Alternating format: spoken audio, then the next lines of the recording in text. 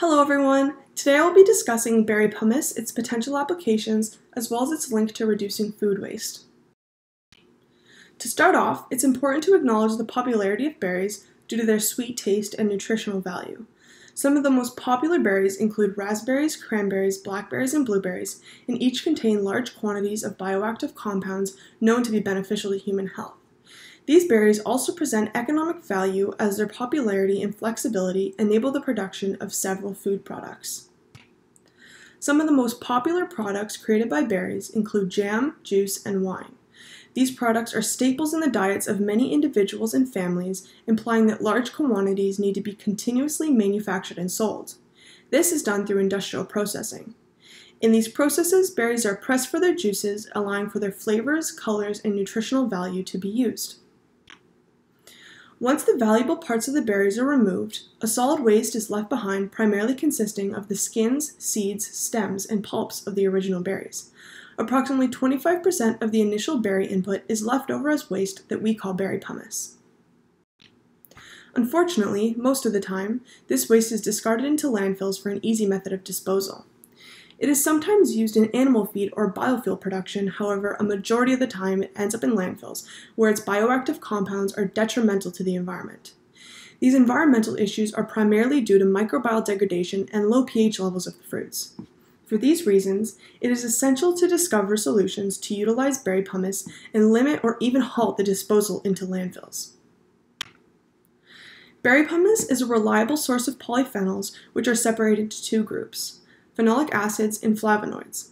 These compounds are essential when discussing the utilization of berry pumice as they have demonstrated health-promoting effects, including reduced risk of cancer and cardiovascular diseases.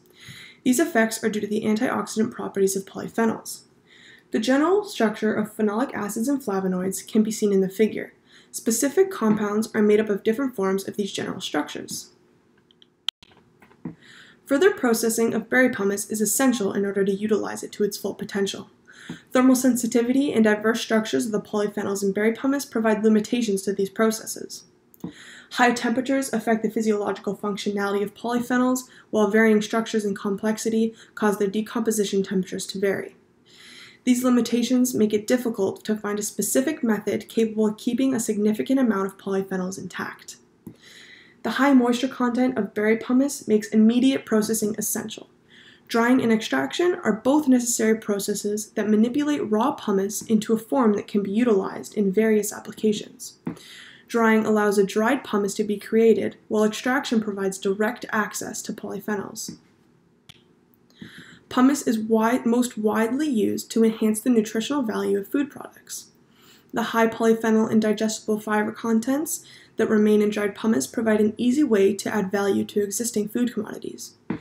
Dried pumice is mostly used in baked goods, where baking conditions are important to take into consideration to keep the valuable polyphenols intact. The health benefits of pumice suggest that the product could be utilized in pharmaceutical applications, however, more research in this area is required. The potential for pumice to be used as a natural color pigment has been explored, but more research in this area is needed as well. Here you can see a summary of what we have discussed so far. First, berries are processed industrially, mostly for their juices, and a solid fruit waste is left behind. While this waste is mostly discarded into landfills, further processing, including drying and extraction, allow access to health-benefiting polyphenols, which can be utilized in a variety of applications. The objective of this discussion is to emphasize the importance of discovering new solutions to utilizing food waste instead of discarding valuable resources into landfills. Thank you very much for listening, and I hope you have a great day.